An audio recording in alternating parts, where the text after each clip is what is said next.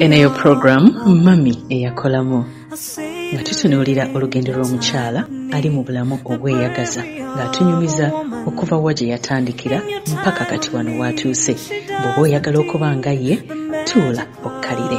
Mami Eyakolamu ku Delta TV. Tukole. A warrior is a woman. Kwika yo mukana mulango kwebale kwera ngo chali club program eya Mami Eyakolamu wano ku Delta TV. Tukole tuchagena maaso n'olugendo lw'omukyala headmistress wa Our Lady of God Council omukyala Agnes Ssebayiga. Lugendo lulungi nnyo era akyayongera okutubuulira munnange ng'otandika kusomesa experience yali etya ng'oyingidde nga kati oli mukozi nga tuli student teacher. Okay. First time in class. First time in class. Bw'obeera student teacher, oyiga. You get confidence in teaching. Kati njagamba nti tewaliwo challenge yali nnyo nnene. Challenge gye nafuna, it wouldn't be a challenge, naye difference. I think it's a difference. Nti teaching practice zange ejjukira nazikolera mu baana balenzi. Okay. Kati nzija mu ssomero ly'abawala. Abaana bawala bali very particular. Very particular in that omusomesa nga gwe omusomesa bakustudying okuva ku nviiri paka wansi they get you. Yes. Kati nange engeri gye nasomera mu ssomero ly'abawala mu secondary, I knew how to behave. Yes. Because I knew what the students should expect from me. What they expect from you. Abalenzi bo babeera batyo gambye bwala babeera particular. Abalenzi bo tebafaayo kasita ojja n'obasomesa bo tebalina ebyo tebali particular oyambadde ki oyogedde ki okoze otya. Abalenzi tebasoma mu class by the way. Kyebaagala in most cases bakimanyi. Naye mpozi bw'oba ng'osomesa kuba ekisubi nasomesa ko class A-level class. Yes. Kati abaana ba A-level usually wakave makerere age difference teba nene nnyo. They could tease you. Banza okutizinga ne balowooza nti nzijukira lumu nali ntambula ku compound ekisubi nga nva mu staff room nserengeta towards the gate. Kati nga simanyi nti ndowooza baali bagambye nti ani nze nsobola okwogera nenze kati ntambula omuvubuka ajja atambula jjajja nze ntambula ngenda okulaba nga ajjajja nga mbuuza good morning baba mpitanga akatongole then nga muddamu nga twogera nga mbuuza what's your name nga mbuuza his subject his combination later on nga ngamba madam I just came to say hi nga ngamba okay nga nserengeta nga ngenda kati ekisubi waliwo kyesiblo yabeera mwe basoma so zabaga yanayogera bali mukulaba okusengera bali sabali kati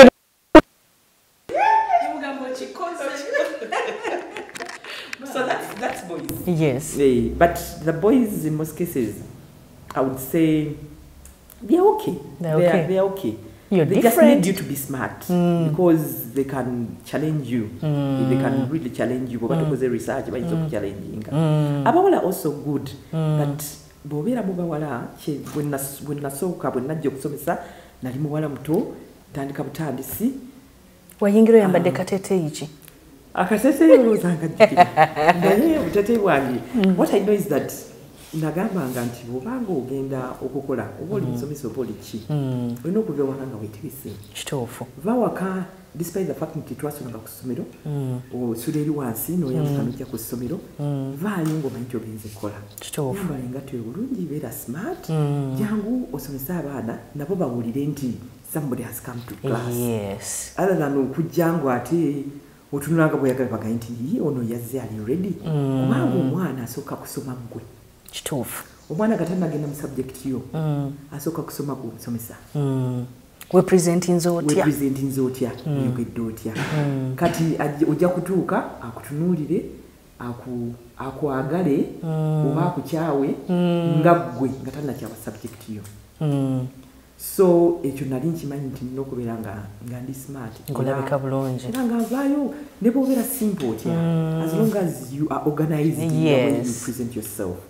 that is what matters era ng'oyingira class nasomesaayo emyaka 10 okay yes webale nnyo webale kuweereza ggwanga nnyabo nasomesaayo emyaka 10 nga era okusomesa kwange nkwagala n'abaana nabeera ku class teacher nabeera ku head of department nabeera ku in charge of the dormitory section assistingako head teacher nga agenza okusoma natuleka mu administration so emirimu gyonna egikwataga careers mistress egikwatagana n'okuba nti okuze mu ssomero yonna nagikola Trinity College Nabingo era Trinity College building as a leader. Yes. It took out what I had in me that I could give to an institution.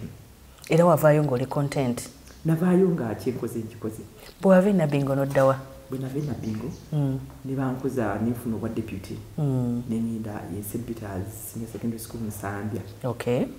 Ne nkola ne head teacher gwe nagambye the late President Kibuuka oba gwe nasanga nga head teacher ne nkola naye kati yamala n'awummula n'andekawo nga acting head teacher for just 1 year kati bwe namala ne nkola interviews mu ministry eza headship nenziyita ne bangaba Mukyala College School obadde nga amasomero manene eyo walinga okubakumba era kati yo ku Mukyala College wakolayo college nakolayo for 7 years and 7 months nga mukulu w'essomero. Okay. Then noddawa. When I went to Mukyala College, nzija wano. Mwali good council. Era nawo nakakolerawo emyaka kati giweze 7. Webale kola. Ffe emirimu tumanye givaako amangu. Njawulo ki eri wakati waffe ne bano abalwa ku mirimu nga tebajja bakula? Emirimu ndowooza okulwa ku mulimu kisinziira ku kiki ky'owulira mu mutima ky'oyagala okukola. Nze okusomesa n'okubeera mu baana nkyagala era nandibadde ŋŋamba nti oba because waliwo opportunities ezibeerawo oli n'agamba nti waki tutekingiza opportunity naye ng'owulira nti calling yange buli omwalina calling yawulira mu mutima okuyitibwa okwo okwange kuli mu busomesa muzeeyi wange yaŋŋambanga ndowooza abazadde bakulaba balaba okula yaŋŋambanga ojja kubeera musomesa oba bye nakola nga simanyi ojja kubeera musomesa nga nze simanyi bwe nafuuka omusomesa n'aŋŋambanga yakyogeranga mu luzungu you will be a headmaster ngayagamba headmaster you're going to become a headmaster olaba bwe yantonda ng'akulaba mu leadership eyo ndaba mu leadership paka namugamba nedda abeera headmistress and when I became a headmistress he was really very glad ngalaba kyeyayogeranga ndowooza buno obukulu bwe tufuna tebuva nti buva mu lwakuba nti oli mukulu oli munene nedda obukulu buva mu kiki kyokola kikyoweereza ensi neekulaba nti oweereza bulungi nti ofaayo nti osaanidde n'okufuna ate kuliko obukulu bagamba nti teri bukulu butava wa Katonda. Kituufu nnyo kwega si kirungi nakulwanyisa muntu gwe baba bataddewo si kirungi era abalwana ebiseera ebisinga ayinza okulowooza nti asucceedinze naye ng'ate kiyinza okumubeerera ekizibu ye n'afuga ate nga nekimuzitoowerera nga ye alwanye naye ng'ate bw'ogenda mu kintu n'okigenda mu smoothly as God mpola awo okifunamu bulungi okikolamu with ease. Ng'ogyeko obukulu okuva eri Katonda mami kiki ekikuleetedde okujja ng'olinnya mpola attributes kyezo zogamba nti zino zinnyambye nja kugamba nti ekisinze okunsitula kuwulirira mu bantwala. Okay. Bw'owulirira mu bakutwala n'obagondera n'obawuliriza n'obaweereza be bakusemba. Okay. Ffe tuba n'empaka ng'andagira empaka mu mulimu zireeta omuntu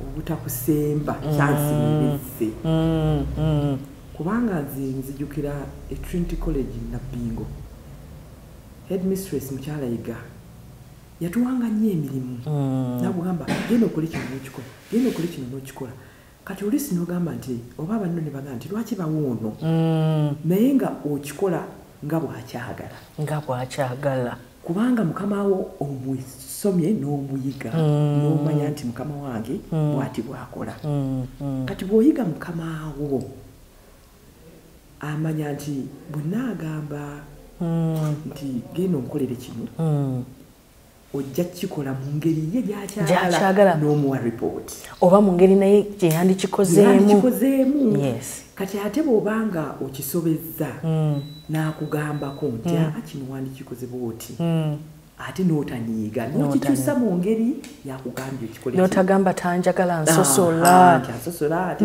aninako ennubu olw'okubanga ndi muwanvu kati okuba nti nsituka kugondera bakama bange abantwala ennyabo kubanga bo be babadde nga bansemba nti genda nakuwa recommendation ennungi ng'ogenda mu interview recommendation eyo ekola nnyo eyamba bwe batunulamu oli n'agamba nti akoze kino nakino ne balaba nti already you suitable for what you are requesting for ne mugende wa mukama w'omulala naye n'alaba nti ono nga ebintu abikola bulungi nakola ne nkugambe ne Mukyala nkola ne Dr. Peregrine Kibuuka Dr. Peregrine Kibuuka na late nga nali deputy we naye nga ngezaako okulaba nti buli kimu ekyetaagisa mu ssomero nga bw'akyagala kikolera ate nga baalinga bagamba nti nga si mwangu naye ate yali mwangu nnyo kubanga bw'amuyiganga ng'akulekera kituufu nga takubeerako ng'akulekera n'ogenda n'omuwa ripooti n'agamba nti okay tukikole bwe tuti nti ekyo kyokoze kirungi nti kino tekiba kikola bwe bati kino bakikola bwe bati n'okiyiga era bwe yali awummula n'agenda nze yampa bbaluwa nti genda ebbaluwa eno gintwalireyo mu minisitule so nno ng'agamba nti ono katugira tumulekawa akitinga nga bwe munoonya omulala zisamanya oli okugula ebbaluwa n'ambooza gwe Agnes Ssebayiga kunzi n'agamba okay kati ng'agambye nti she's suitable to act when as you look for a head teacher mu bwempimpi ate era yalinga yali abagamba nti akikola bulungi temutaana na kunoonya nnyo mukiwe ye era bwe nagenda ekyanyamba nti omwaka ogwo baadvertisinga interviews z'aba head teachers nengamba naye lwaki nange sigenda nekubanga obwa deputy ntuza nali mbukoze emyaka ena nenga naye lwaki nange siteekamu ebipapula byange nenteekamu nateekamu ebipapula nengenda for interviews nazo neziyita eza headship kati bwe naziyita ate nali mmanyi nti bagenda kunziza St. Peters ate ne bantwala e Makerere College ennyabo webale nnyo kakati abantu bagamba obusomesa temuli ssente era kyekibatiisa n'okubusoma leero bwe twayitako mu kaseera kali aka covid mbagambire nti aze bwasasoma busomesa obwogerako ki era osobola obuwa omwana wo abusome bw'oba onoonya ssente mu busomesa tojja zifuna obwa Uganda tojja zifuna naye bw'oba onoonya okusanyuka mu mutima kwekyo kyokola mu nsi kyogasse ku nsi obusomesa ojja bwenyumirizamu nze neenyumiriza mu busomesa kuba abaana bensomesezza bendaba bwe mbasanga mpulira bulungi n'obalaba ku TV nga balina zipositi nedda kebe ku airport sisimba layini nti oba mu bbanka kwegamba waliwo gy'otuuka ne mu ddwaliro omwana wo n'akulaba najja n'akugamba Mrs. Ssebayiga are you okay n'otandika kugamba nakusomesa Makerere College nakusomesa kwegamba naye ng'akulabye n'akusitula n'akujja mu layini n'akujja mu bana abakusoose olw'okuba agambye nti ono this person touched me n'akujjawo kaziba ebbanka otuukawo n'otuuka bwoti n'otunula omwana wo n'akuyita oluusi gwe nga tokyamujjukira naye usually face nzijjukira naye amannya ga ntawaanya kati mu busomesa ofunamu ekintu obumativu n'omatira naye nga obumativu bwo tebuli mu cash naye buli mu mbeera waliwo ebintu byofuna mu nsi out of what you provided for the children that you taught kati waliwo olwotunula n'ogamba nti omuntu ono bambi ali mu kifo kino naye nga nange I contributed towards that person's education. That is the most satisfying thing that you can get. Naye bweba had cash ayinza obutawera kituufu birungi ki byofunye mu busomesa ng'ogyeko eri satisfaction obulungi bwefunye mu busomesa nfunye my social network is very wide. Is very, very wide. The social network nyefunye mu busomesa teyambye nzinzika nga nze Mukyala Ssebayiga but my entire family including my children. That is the most satisfying. Yes. Nti olina abantu. Nti nina abantu nti ogenda n'ofuluma gate nibanga Mukyala Ssebayiga olina kuteekamu ekitiibwa n'ogamba nti baneka nkole nedda musomesa n'ogamba naye nange kino nsobola okikola nti nedda nga owulira omuntu akussamu ekitiibwa just because oli musomesa. Challenge gye wali ofunye mu bukulu buno bw'ozzenga ofuna era wagiyitamu otya? Obukulu buno bwe nzizze nfuna challenge gye nafuna yali ya oba nkigambe ntya mu Luganda nti bw'okula ate ofuna n'abo abaagala ekifo kyo ofuna abo abatakwagaliza kubeera wawooli ne bakulwanyisa naye nga gwe tomanyi ate ne bwe tufuna obukulu buno omuntu omu ofuna obukulu n'otula wooli oli n'akutunulira n'atakwagala nga tolina ekiwamukola naye nga takwagala n'alaba nga ggwe atasaaniddeewo n'alaba nga ggwe atasaanidde nti ye lwaki ogituulamu ye lwaki yandibadde ggwe ekintu ekyo nakifuna nga ndi Makerere College School n'ekiyitamu ne kimpisa bubi ofuna abakuwaayiriza ebintu ebinene nnyo naye nga gweokimanyi fact ogimanyi nga bweri naye ng'omuntu agitaddewo ng'agikyusizza olw'okuba ayagala oveewo either ateekewo omuntu omulala oba ekifo kyakituulemu ate ng'ayinza n'obutakisobola era kyenakugambye nti ayinza okyagala n'oluvannyuma ate n'atakifuna ekyalenge eyo eyasinga okunkosa mu bukulu bwe nfunye naye ng'ate kyanjigiriza n'okumanyisa nti koolingi y'obusomesa nali njagala kubanga nasobola okuguma ekizibu n'enkivaamu n'enkomawo n'empulira nti yes this is my job this is my passion this is my calling kubanga nandibadde nabuvaamu era kituufu ate n'osigala ng'oli content ng'oli musanyufu nevaamu with my head held high n'otambula ne confidence olaba kiri nkibiitinze oyize bihandolinga otya oyize kati kubihandolinga otya singa bibeera bizzeemu ne bibeerawo ebizibu ebintu oba n'abantu oba n'institutions zetubeeramu n'emirimu gye tubeeramu you have to put God first buli lw'oyingira office buli lw'ogifuluma buli lw'ogenda ewaka n'oyita Katonda n'omugamba Mukama protect me because the will of God will never take you where his grace will not protect you so omuyita n'omugamba Mukama beera nange nga bwe bayimba Yesu beera nange kati n'omuyita n'omukowoola naye ng'ate tewali kifo kitali mu bizibu buli kifo kibaamu ebizibu buli kifo kibeeramu abakwagaliza buli kifo kibeeramu abatakwagaliza naye nga mu kikulu kyakyo kasita oba nga omanyi nti kyokola kituufu awo you move on bw'owuliriza ebigambo tosobola kukola abaana bano mu mirimu gye balina okufuna tulina kukikwata tutya ng'akubuulidde kyayagala okukola bagwe ng'omutaddemu kyoyagala akole omwana yandikubuulidde kiki kyayagala akole ate nga mwana naye muntu akula alaba n'amanya kiki kyasobola okukola mu nsi kati gwe ng'omuzadde mu guiding omugambe nti omanyi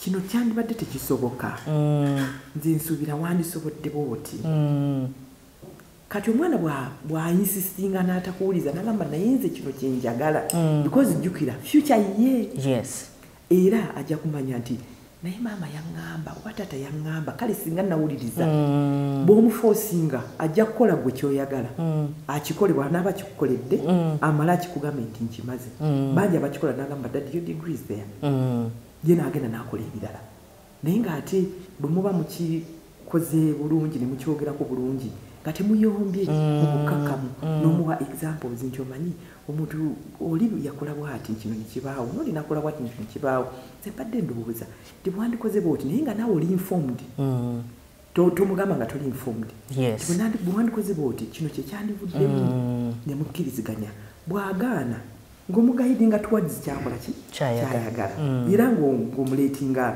ng'omuleka ng'abeera ekyo osobola otya okwasaganya essomero lino kubanga ddene ate libaddeyo emyaka ku myaka ate era likyayimiridde osobola otya okukikola n'okumanaginga abantu bano nga bwe ŋŋambye first of all osaba mukama n'akuwa amaanyi ate nosaba mukama n'akuwa abantu abatuufu bokola nabo bw'obeera n'abantu bokola nabo nga musobola okuteesa ekintu kitambula kati ng'essomero lino lirina abalikulira first of all bya Kampala Archdiocese bya the founders kati lirina board members oba board abakulu ba board mulina okubanga mutuula ne muteesa era ze meetings zetubeera nazo kino bwe kibaawo muteesa ne mukkiriziganya mulina kukola mwenna kati ate bwe waliwo n'olukiiko olufuga abazadde kati olukiiko olufuga abazadde nalwo mulina okubanga mukola ki nga muteesa mwenna abasomesa mulina okubanga nga muteesa nga mwewuliza nti omusomesa bw'agamba nti twandikoze bwe tuti naawe ng'ogamba nti oba twandikoze bwe tuti at the end of it all ne mukkiriziganya nti kino kye twandibadde tukola ekiyamba abaana tulina ba prefects nabo tulina obbawuliriza nabo ba stakeholders mu kintu stakeholders kubanga singa abaana tebaliiwo tulina emirimu nga tewali baana nedda be batuwa emirimu so n'abaana nabo tubayigiriza leadership naye mu kubayigiriza leadership eyo nabo ne tubawuliriza babaako bye batugamba nti mumanyi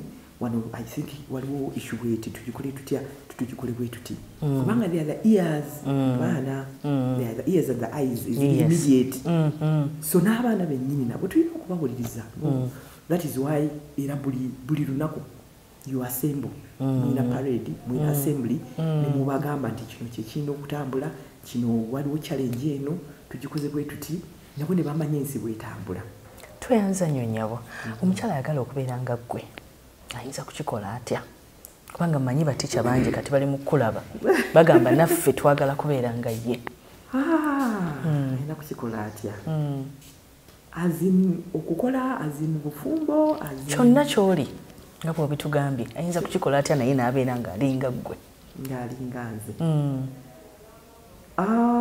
omuntu kyalina okukola kubeera nga nze nze seegulumiza sikiwa nti ndi munene nnyo I am a very humble person naye ng'ate mu kyo nkutte ku bantu bangi nga bwe nagambye nti omukyala yenna naddala omukyala omukozi olina okuba nga oli multitasker olina okuba nga osobola okwenyigira mu mirimu egy'enjawulo osobola okwenyigiriza mu mirimu egy'enjawulo first of all olina essomero erina 100+ people olina community erina 100+ people olina ewakaawo kati balancing that boat you need to be strong kituufu kati mu kyo olina okuba nga olina abantu nga mwetegeera kati bwe mba mwetegeera kikwanguyira nti oli tajja kunenya nti ate kino tewakikoze ng'ate wamunnyonnyodde kati olina okuba nga musobola muteesa ne mukkiriziganya on the way forward in all that you do be it at home be it at work kati nze ewaka abaana bwe babeerayo bakimanyi nti ku Sande mama yafumba. Olina n'obudde obufumba ng'omukulu w'essomero. Ate lwaki omukulu w'essomero ayina engalo, omukulu w'essomero ayina amaka, ayina abaana, ayina omwami. Kati ate obukulu bw'ow'essomero tubutwala waka. Kituufu. Awo ebintu webikola ki? Webigaanira. Olina okuba nga bw'otuuka ewaka obeera mukyala, obeera maama, obeera kansula. Kituufu. Ate bw'otuuka ku ssomero tofuuka nti ate oli boosi nnyo. Kola ne banno, owulidde? Kola ne banno, yes oli headmistress, naye obwa headmistress tebukugjaako kugamba nti ogenda ewaayira n'omugamba nti yewe bali nnyo webalire ddala. Nze bwe nzikirira amadaala ago bandaba nnyo nkuula omuddo. Sigukuula lwakubanga kiki, naye bwe ngukula sina kyenvaako. Oba bwe nnonda ekisaaniiko tekirina kye kinzijjako. Mba njigiriza omulala nti kino musobola okukikola. Era tekiriko buzibu okukikola. Kitegeera. So bw'oba ng'oli ku mulimu, kola eby'oku mulimu. Budde waka nze sitera kusitula mirimu gyange kugijja wano. Kugitwala eka. Nedda. Era kati jjo navudde mu office wano ssaawa 4 nga abaana bamaze okugenda mu ddogo. Nga saagala kutwala mirimu gya office ngitwale waka. Kati bw'otwala emirimu gya office n'ogitwala ewaka, ate ebyawaka nabyo bibira affected. Owulidde? Kati oba bw'oleeta ebyawaka ate n'obireeta mu office, oba toyawudde olina okwawula. Kituufu. Nti bw'otuuka ewaka nfuuka mukyala Ssebayiga. Bwe nzija wano nfuuka headmistress. Toyanziza nnyo nnyabo. Omukyala alina okunaaba emirundi emeka olunaku? Okunaaba? Azindi kunaaba otya? Omubiri gwonna. Ekibuzo nga si kyangu ekyo. Nti gina kuba 2, 3? Emirundi tegyandisse wansi w'ebiri. Tegyandisse wansi w'ebiri. Okay. Naye nga giyinza n'okubeera 4. Gisooka n'okubeera 5. Depending on the situation. Kituufu. Naye nga gyo tegyandisse weki w'ebiri. Lwaki njogera nti tegyandisse wansi w'ebiri? Bw'oba ofuluma ennyumba ogifuluma omaze okunaaba. Kati ate bwe nzijja okukola sigenda kunaaba. Okitegeera? Kati ate bw'oba oyingira ennyumba ogiyingira ng'onaaba ng'obujjako ddaati ono ng'ofunye ng'obeera bulungi. Kati ebiddirira oba onaabye, kati bw'obeera eka ng'oba okola house chores obanga wagenzeko mu nnimiro obanga wakoze otya oyinza n'okola emirundi 4. Depending. Kale nnyabo mu nsawo y'omukyala oba omulembe mulina kubeeramu ki ng'afuluma? Bw'oba ofuluma ng'ofuluma ewaka mu nsawo y'omukyala mulina kubeeramu ki? Ensawo y'omukyala temwandibuze. Kati bw'obeera omukyala nga tonnakula nnyo nnyo ng'okyali within age kyazaala, mu nsawo yo temwandibuzeemu panty liner ne ka pad. Tekandibuzeemu mu ka small whatever. Era nkigamba n'abaana bange wano kuba saagala omwana ngambe I got an emergency. If you got an emergency, so what? Ng'okyali mu level wandibadde mu ka panty liner ne mubeeramu ne ka pad. Okay. Temwandibuzeemu lipstick. Yeetaagisa. Lipstick yeetaagisa. Omukyala yenna olina okunyirira. Temwandibuzeemu ka lipstick, temwandibuzeemu ka oba weetekako ka powder, tekandibuzeemu kandibaddemu. Ne ka waliwo ka what's it called? Waliwo obuperfume obubeera obutono nga katono nnyo osobola okukolako obukozi bwoti. Obeera nga nako keetaagisa. Keetaagisa nnyo. Omukyala gye bufa ne gye bwenkana. Mukama yatutonda nga tuli bimuli. Yes. We are ffe bimuli bya everywhere. Omukyala yandibadde atunulwako bulungi. Nakakkanya. Should be admired. Yes. Should be admired all the time. So ofuba okulaba nti bw'oba ogenze mu public eyo teyandigambe nti leero wabadde ki. Yes. Toyanziza nnyo nnyabo. Kagambo ki koyagala okulekera abawala ab'ennaku zino ku ngeri gye balina okweyisaamu okutuuka ku birooto byabwe? Abawala eb'ennaku zino badde nsuubira tibandibadde n'obugumiikiriza. Baleme kupapa nnyo kufuna bya waggulu. Kubanga bapapa ne baagala ebiwedde kati okwagala ebiwedde oluusi okisasulira oluvannyuma naye ng'ate bw'oba ogenza okola ne munno nemukola ne mwezimba nze nakola ne munnange twava makerere netwerabira eyo netwefumbirwa mugenda mugenda mpola mpola bakule mutuuka gye muli naye abaana b'ennaku zino ayagala afune partner we ng'alina emmotoka ennyumba nzimbe faamu weeri abigwemu bigwe abituulemu kituufu kati bw'obigwamu okubituulamu tojja kumanya ngeri gya kubimanagingamu ate bijja kulima munnanyiige afuneyo oli asobola okubitambuza obulungi kati nze nsubira nti abaana bandibadde balina obugumiikiriza mu bapartners babafuna babeetegereze bamanye n'okumanya munno gy'omujja nakyo kikulu ate n'ekirala abawala kye balina okumanya nti balina okuba abakozi nze nsubira nti ensi ennaku zino mwenna mulina okufuluma awaka nemuleeta bagamba nti ono alya n'olaalya emmere ewooma so buli omu n'aleeta naye kati bw'onoobeera nga gwe nga omuwala osuubira nti omwami ye yandibadde eka afuluma ennyumba n'aleeta oba bw'aleeta gwe naawe ofuluma naye ng'ate naawe togattako ku awaka kyolina ekizimba awaka ekyo nakyo tekyandibadde kirungi so babeere bakozi ate basome abaami ennaku zino tebaagala nnyo bantu batasomye osoma n'omalako bw'omalako okusoma then ebintu ne bitambula ng'omazeeko okusoma tweyanziza nnyo nnyabo nga tumaliriza baako b'otumira obeebaze n'okubeebaza okubeererawo byonna mukwano bannange ntumira nnyo omwami wange omwami Ssebayiga Wainandi Kizito nanjagala nnyo era mwena olabika laavu njereera naye nga bambi mutumira okutegeera omukyala atabeera waka nabyo tebiba birungi kituufu naye agumiikiriza n'amanya nti kati toliiwo nti kati oli mu miitingi nti kati kiri bwe kiti naye n'antegeera ate naye oluusi n'ambeererawo mu biganye n'olaba nti waali njagala okumwebaza ennyo nebaza n'abaana bange benzaala nebaza ne bazadde bange bonna gye bali nebaza ne board ya Awarded of Good Counsel egayaza okunteekamu obwesige okulaba nti mbeera mu ssomero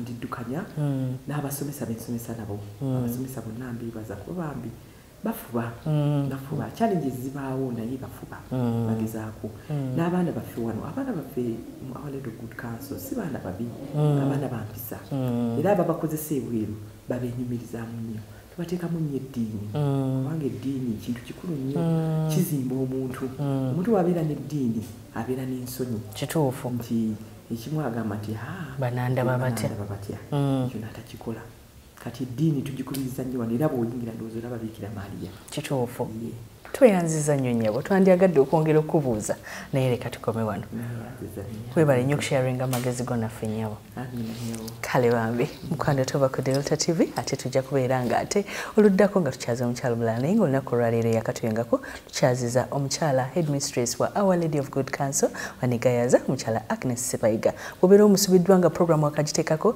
osobola ogenda ku YouTube n'olaba programu eno n'ogiddingana osobola okubeera ng'owulira ku bigambo ebiwoomu byatugambye nkwagala nnyo mukwano mami abantu tubagambeko bye. Eneyo program Mami Eyakolamu nga tutunuulira olugendo lw'omukyala ali mu bulamu obweyagaza ng'atunyumiza okuva wa gye yatandikira mpaka kati wano watuuse bw'oba oyagala okuba nga ye tuula okkalire Mami Eyakolamu ku Delta TV Tukole. A warrior is a woman.